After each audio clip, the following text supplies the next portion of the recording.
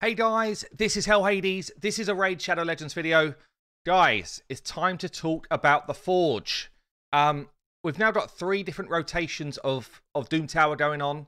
What I want to do in this video is just kind of give you a feel for where should you farm, if you can, on auto Doom Tower, on each rotation. So which areas of the Forge are worth your time, which areas of the Forge are complete trash.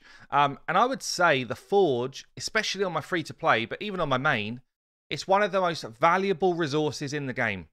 Okay? It's up there as one of the best. It is a silver farm for you. Okay? We don't have a silver farm. This is as close as we get to a silver farm in the game. It's also massive for my free-to-play in terms of getting great artifacts early in the game. And you'd be like, yeah, but surely they don't carry right through to endgame. They do. They do. They're great artifacts in this Forge. So the top 4 sets, in fact, I'm going to move myself for the sake of this video.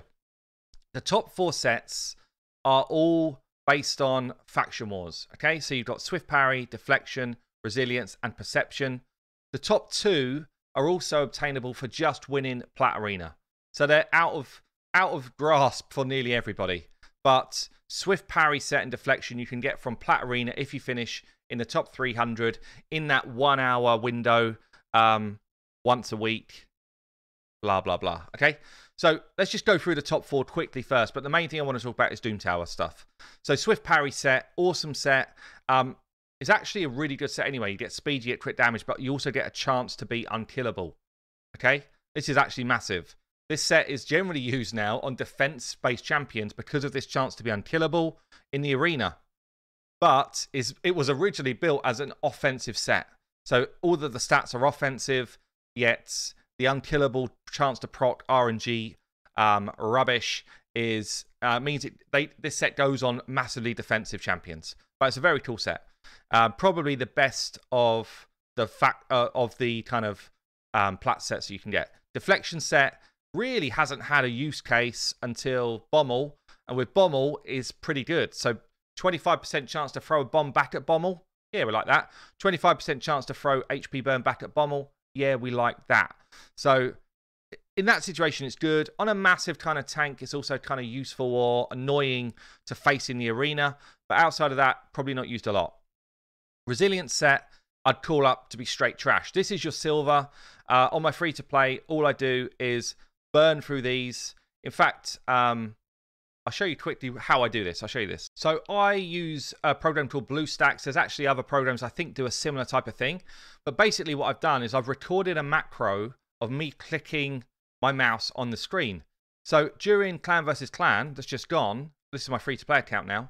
I actually just auto sold this crap set. Okay, so I literally press my macro. So I'll record a new one so you can see it. So you record macro, you click where you want to click. 1 click, you hit your sell button. You have to be aware that sometimes this is a bigger box, so I push it towards the bottom of the sell button, sell again, and then I stop recording the macro, and then I go into settings, and I say, I play this again infinitely until I say to stop. Hit save, I go and make a cup of tea, hit play, hands up, and what it's doing is it's creating these artifacts for me. See, this is a bigger box, so I had to be down the bottom of the box to sell. Still sold it, and then it plays again, and it plays again, and it plays again, and it basically sells off all of the crap that you don't want. Be careful if you're a new player, because some of this 4-star gear might actually be decent for you. I might have just sold something decent for my free-to-play, to be honest. But it just keeps rotating around. On my main account, sometimes I have like 1,000 Forge artifacts to make, all of which I know I don't want in this type of set. So it's just a silver farm. I go out, make a cup of tea, walk the dogs, have free dinners, and I come back and it's just about finished. So it's just a good little thing. I'll pin below. If you download BlueStacks on my link, I get like $1. But if you don't want to do that anyway, it doesn't matter. But this is a really good way to save yourself some quality of life because they won't give us like a 10 pull in the Forge. And I would advise you only do this during like a clan versus clan fight. So let's get back to what we were talking about then. So those top 3 sets. Now, Perception set. This is like the holy grail of the Faction Wars, okay? The holy grail Perception set is damn amazing. This is where you want to save, from a Faction War perspective, your rank up charms, your rarity charms, and because you want a perception set is all about speed and accuracy. This goes right through to end game, but it's brilliant early game and it's very end game. Okay, it goes right the way through. So what you want to be doing is, you see I've got none left. You want to be putting your speed charms or your accuracy charms into this as well. And in that way, you're going to try and pick up substats that you want to go with this set. Okay, but perception set is top draw for Faction Wars. And even like, probably on my free-to-play, I still sell most of the stuff that's 3 to 4 star. But 4 to 5 star, anything 5 star that's got good substats, I'm keeping. And actually, it's kind of bolstering my account. But let's get on to the kind of main event here. If you want to read about this in a bit more detail, the team have actually pulled together a Doom Tower Artifact Sets page on the website. I will ping it below in the pinned comment because it's really useful, actually, to come back to and kind of make your decisions on. But basically what we're doing is we're talking through which sets should you farm on the different Doom Tower rotations. And, you know, where are they good? So how do you find out a different rotation? How do I know what rotation I'm on? You can come into Raid Stages tool, which is what I'm on right now. And I can just click Doom Tower and I can say rotation 1, 2, or 3. If you just click rotation 1, go to level 10 normal, you'll see that rotation 1 is the first boss you will face will be the Magma Dragon. Rotation 2, first boss you face, I think, is Griffin. So check. Yeah. And then rotation 3, we all know Bommel. Yeah, so that's rotation 1, 2, and 3. And then basically we go through in this guide and we just say, you know, should you farm this set in this rotation? Okay, let's go through it now. Affinity Breaker, I don't think you should ever farm this set. I think it's a trash set. I think the stats don't make sense. There's not a high enough chance to change from a weak hit to a critical hit to ever make this make any sense. This is purely a silver farm. You literally beat Agref once and then you move on in Doom Tower. You don't go back to it and farm it. It's actually quite a nasty one to farm as well. So for me, don't do it at all. Untouchable set. So we recommend, let me just make sure I'm going to go through my guide at the same time so I'm getting the rotations right. Yeah, so rotation 1, Untouchable set's actually a decent one to farm. Okay, so there's not that many bosses where there's kind of gear that you really want. Untouchable is decent. It's like having an immunity set, but with resistance as well. Yeah, so for me, rotation 1 is a good farmable set. If you're very early game fighting like normal Doom Tower, I would say the next set is another good one for rotation 1. Mainly to load up your Faction War champions. It's not the best set in the world, but it's probably like their top 2 sets, I'd say, for rotation 1. So Fatal is a bit like a Cruel set or a bit like an attack set. Gives you extra attack, plus it gives you a bit of crit rate.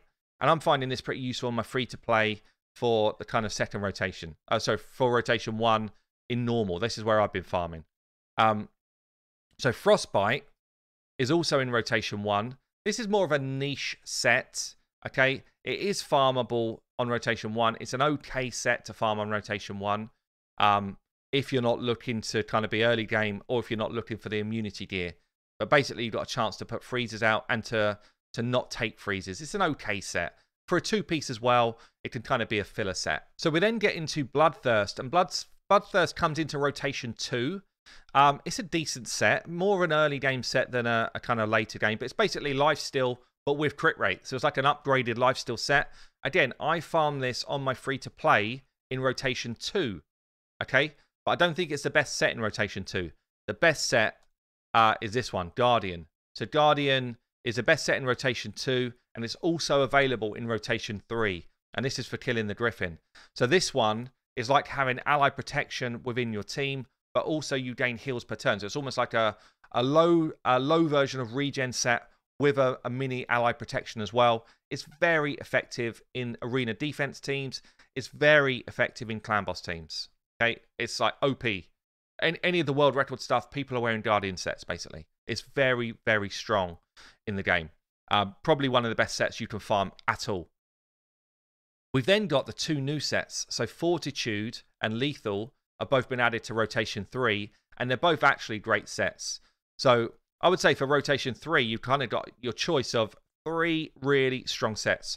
Fortitude from Bommel is quite hard to auto farm right now, but I think we'll get there that you can. Resistance plus increased defense is kind of like a nice set. It's just a straight buff to resistance gear. And, you know, the more we're playing Doomtown, the more we realize that resistance is becoming a big stat. We still see some resistance teams in the arena, but not that many. But it's not a bad stat to have. And then the last one is probably like the crown jewels, really. So this is the one I would recommend that you farm for rotation 3, which is Lethal Set. It's Savage Gear plus some.